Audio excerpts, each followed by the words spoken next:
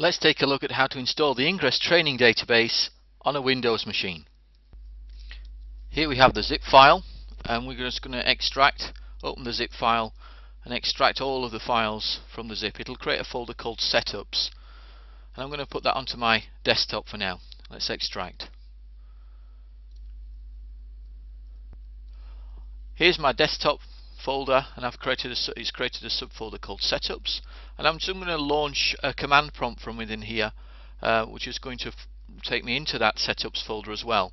The first command I'm going to run is just to type ing start, just to make sure Ingres is running on this machine. Great.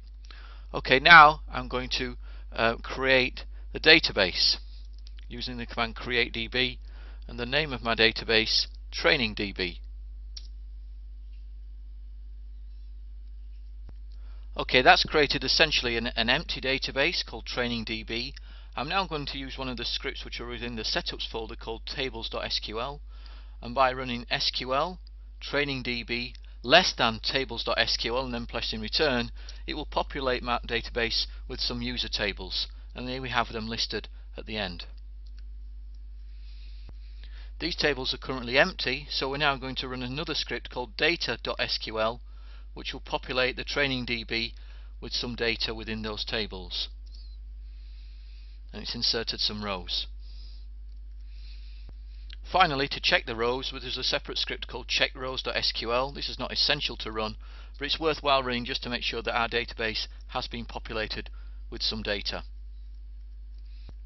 What we can also do is launch the Ingres visual tool called Visual SQL. If I just go down to my desktop here, down to the bottom, and double click, and we can make sure that Ingres is running okay.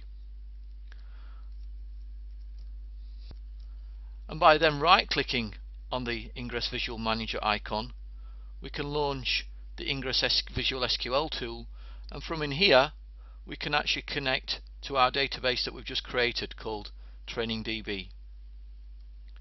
And we can run a select statement, so for instance select asterisk from the part table, and if we click on the running man icon, we should be able to see then the data within that table. And that's the end of the demonstration.